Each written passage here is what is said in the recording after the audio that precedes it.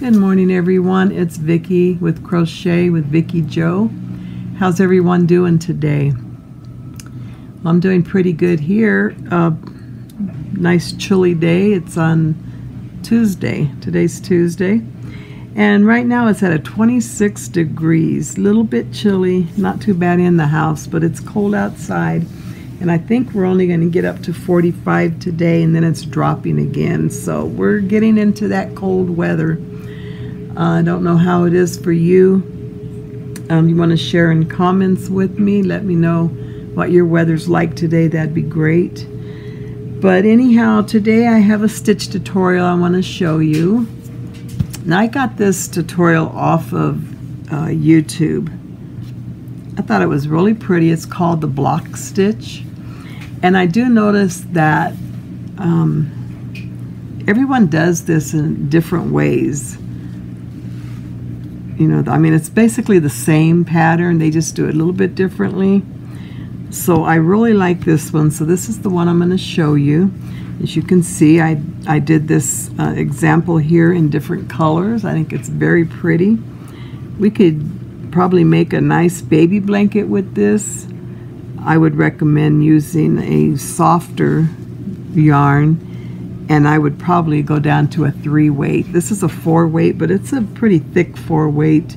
I'm actually using the loops and threads. See, it's pretty thick.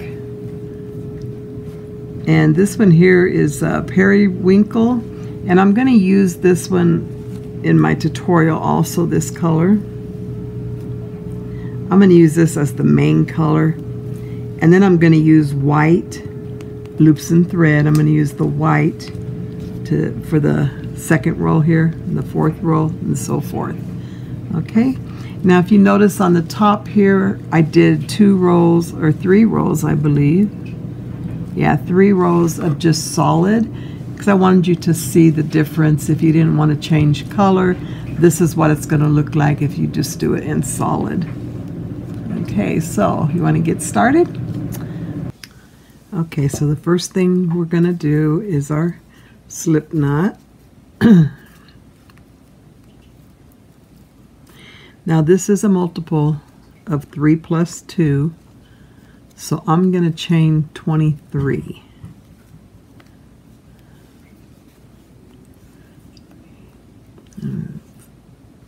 Four, 5, 6, 7, 8, 9, 10, 11, 12, 13, 14, 15, 16, 17, 18, 19, 20, 21, 22, and 23. Okay, now we're going to put a double crochet in the 5th chain from the hook. Okay, so you have, you're not going to count this one here. So you have 1, 2, 3, 4, and 5. Okay, and I'm going to turn mine over, and I'm going to work in the back loop. See this back bump right here? I'm going to work into this one. So I'm going to put a double crochet, and you don't have to work in the back bump. You can do just normal right here where you have your chains here. You know how you have the V shape? You can just work through there. So you're going to make a double crochet all the way to the end of the row till you get to the last stitch, and then we're going to change colors. Now in this pattern you don't have to change colors. That's why I showed you on the example I did 3 rows of just plain. But I think with this pattern it does look much nicer, and it gives you more definition of your stitches when you change colors. But like I said, that's, you know, you don't have to do that. That's up to you. However you want to. It's your pattern. It's your project. However you want to do that. Entirely up to you. I have really sore fingers this morning. That's why it's hard trying to get into these little spaces right here. I get where my skin like splits. See, like that right here, it just like splits. I get that around all of my fingers, and it becomes very painful because some of them go really deep, so it's hard to maneuver some of these stitches, but I'm getting there.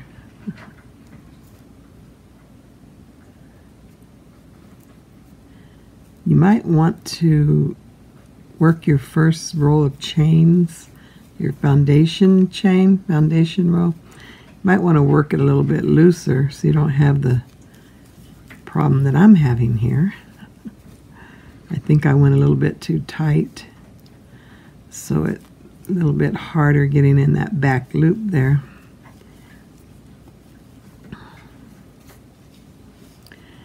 Trying to stay in frame. You know me, I tend to go out of it a lot when I'm doing tutorials. I'm trying to look at the stitch and at the camera. I'm not that coordinated to do that, but I'm trying.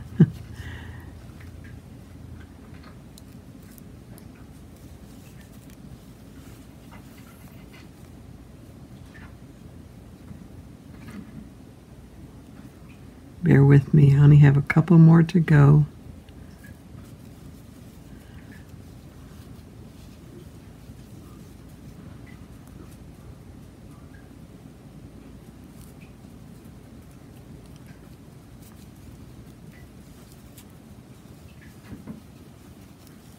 Okay, so this is the last stitch here.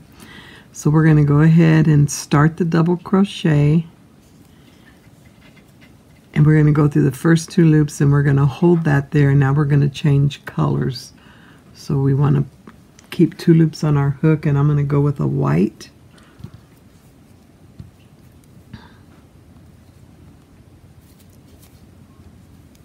Just bring it through. Now we're not going to chain. We're just going to turn it. And you can tie it if you want. But we're just going to turn, and we're going to go right into this stitch right here, same stitch.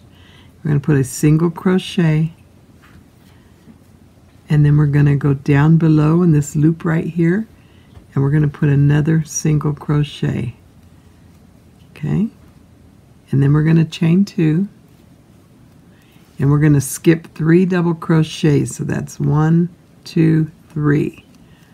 See, 1, 2, 3, and this loop right here between that last double crochet, we're going to put a single crochet. Okay, and then we're going to chain 2. We're going to skip 3 double crochets, 1, 2, 3, and we're going to go into that space right there, and we're going to put another single crochet. Chain 2, skip 3, 1, 2, 3, go into this space right here and put a single crochet. And you're just going to repeat this all the way to the end of your row. 1, 2, 3, chain 2, 1, 2, 3, go into that space, put a single crochet, chain 2, and you have 3 double crochets left. 1, 2, 3. In this space right here on the end, we're going to put a single crochet, and then we're going to put a single crochet in our chain space.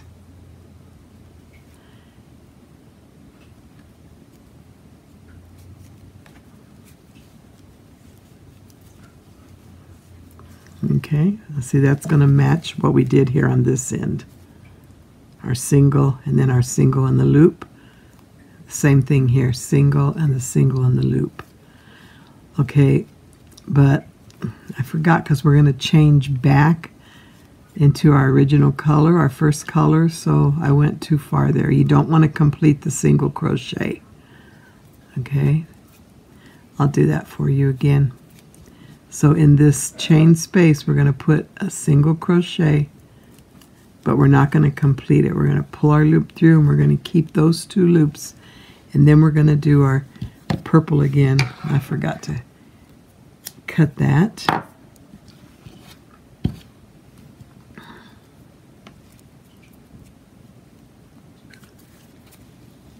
Okay, so we're going to bring that through, and now we're going to chain 3 because we're going to work double crochets.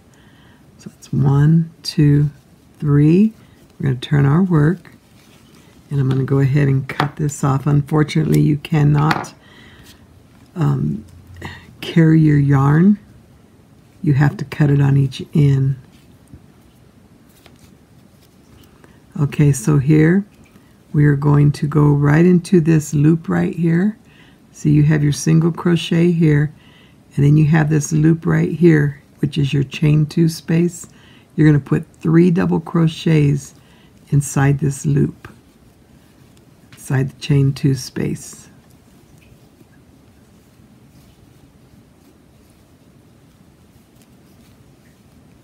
Okay. And now you're going to skip over to the next chain 2 space, and you're going to put 3 more double crochets.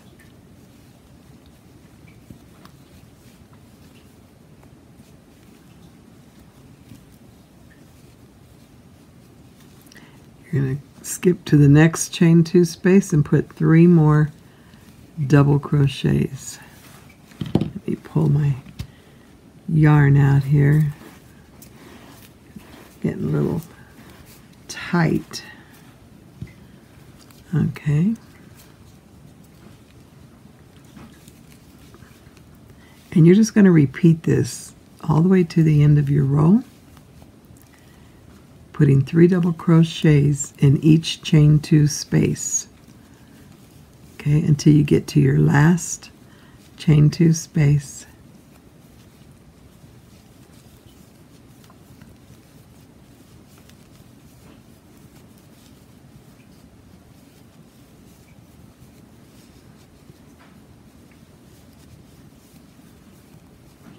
Okay, you're going to complete this. Go ahead and put your 3 double crochets in this last chain 2 space. Okay, and then you look here, turn your yarn a little bit here, and you'll see this chain here and this chain here. You have 2 left, so you want to put a double crochet in this last one, but you don't want to complete it because we're going to change the color again. So you pull through, yarn over, go through the first 2 loops, but you want to leave these 2 loops on your hook. Okay, and I'm going to cut this yarn, and then I'm going to bring my white back on. Okay, and I'm going to pull through, and we're going to be working single crochets again, so we're not going to chain. We're just going to turn our work. Now the reason this is, which it's new to me also, I didn't know this, but if you don't chain, then you get a straighter edge. Interesting, huh? So now you're going to chain 2, and you're going to go right in here. You're going to skip 3. 1, 2, 3. You're going to go into this space, and you're going to chain 1 or single crochet. And you're going to chain 2. So you see it's just repeating itself. Go into the next loop, single crochet, chain 2. Now I know also that if you go ahead and do your chain, but when you do your last, I think it's when you do your last stitch, you go into, well, I'm not going to say that because I forgot how she said it. It was Crystal that from Bagel Day that had given a solution in order to get a straight line. You would have to go and view her video to see how she did that. But you know how hard it is at times when you make project, and when you're done, the sides are like all jagged, they don't match up right. So this is one solution to correct that. And like I said, Crystal at Bag O' Day has another solution. So chain 2, go into the next space, single crochet, chain 2, go into that next space, you skip 3, 1, 2, 3 double crochets, you have one space here, do a single crochet, and then you're going to go into the top of the chain, and you're going to do another single crochet, but you're not going to finish it. I'm going to cut my yarn, and I'm going to add this color again. Okay, and just tighten up that loop there a little bit. Okay, turn our work, we're not going to chain, okay? And then we're going to go right into that very first single crochet there.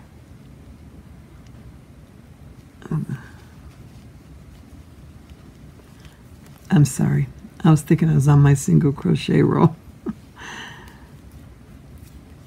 Okay, from here we're going to chain 3 because now we're working on our double crochet row. Then you're going to turn your work and you're going to jump right over to this space here, your chain 2 space. Okay. Now you can make this all kinds of different colors if you want. You don't have to stick with just the 2. You can fix this up however you want it. You can stay with 1 color, 2 color, 3, 4, however many colors you want. That's how flexible this pattern is.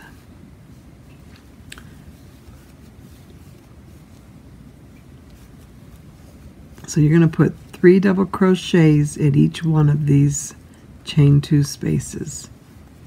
You're not going to chain in between, you're just going to jump right over to the next chain 2 space, and you're going to put 3 double crochets. Oh, I got it. There you go. So it's a very easy pattern. It's just this 2-row repeat. Very simple. Single crochets and double crochets is all you use in this pattern. Now for my beginners class that I teach on basic crocheting, you've already learned the single crochet and the double crochet, so this would be another pattern that you could practice on making something.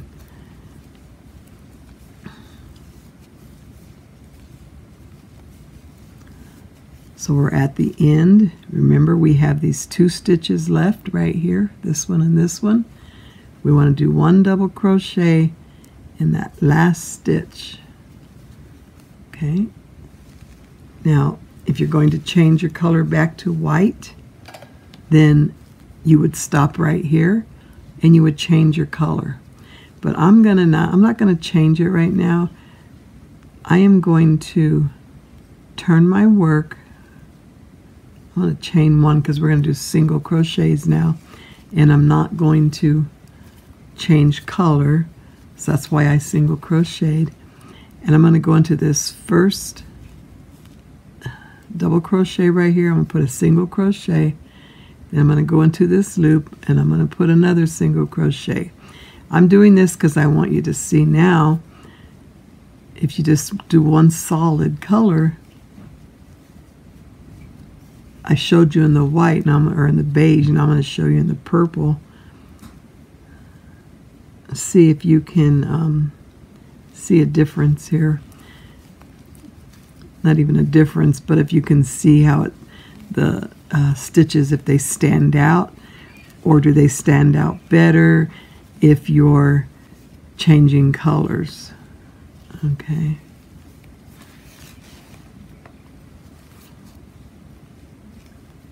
So you're going to chain 2, jump over to your next space, single crochet in that last stitch, and then you're going to do your double crochet. So you chain 3, you turn your work, and we're going to jump right over to this first space. We're going to put 3 double crochets.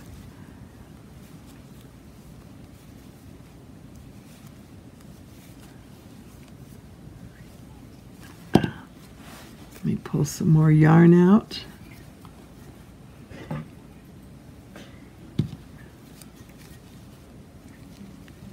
And we're going to jump over to this next space. We're going to put 3 doubles. And we're just going to do this all the way across. 3 double crochets. Go to your next space, put 3 double crochets. Okay.